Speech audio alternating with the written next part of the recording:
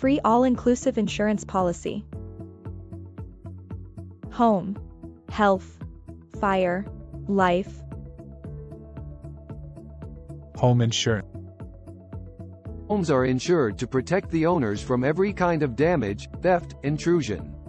Steel bars on windows and doors, burglar alarms and neighborhood patrols don't give the homeowner security or peace of mind.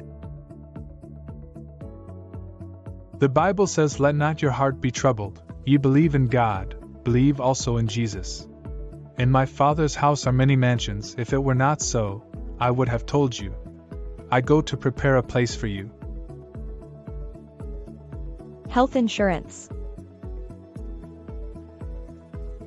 The cost of medical care today is staggering, as is the cost of health insurance. Have you ever met a physician who can claim to heal all your diseases? The Bible says, "But Jesus was wounded for our transgressions, he was bruised for our iniquities, the chastisement of our peace was upon him, and with his stripes we are healed." Fire insurance. Fire consumes houses and treasured possessions, some irreplaceable. But in eternity there is a fire which will be forever. Do you have a policy to protect yourself from that fire?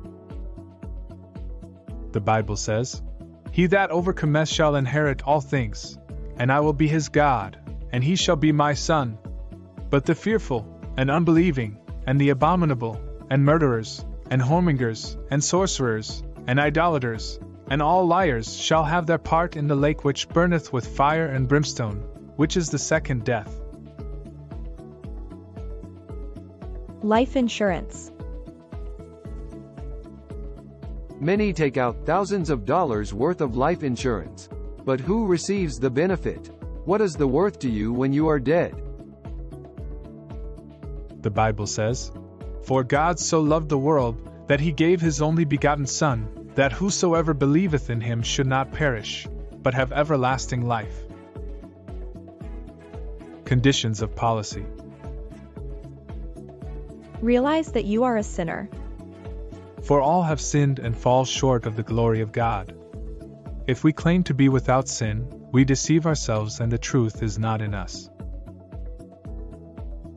Realize that the penalty of sin is hell. The wicked go down to the realm of the dead, all the nations that forget God. Realize that you cannot save yourself by your own efforts. And all our righteous acts are like filthy rags. Repent and obey God.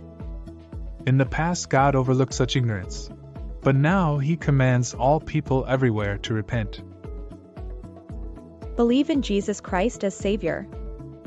For God so loved the world that he gave his one and only Son, that whoever believes in him shall not perish but have eternal life. Confess your sins to Jesus. If we confess our sins, he is faithful and just and will forgive us our sins and purify us from all unrighteousness. Receive the baptism of water and Holy Spirit. Repent, and be baptized every one of you in the name of Jesus Christ for the remission of sins, and ye shall receive the gift of the Holy Ghost. Live the gospel. Do not merely listen to the word, and so deceive yourselves. Do what it says. Terms of agreement.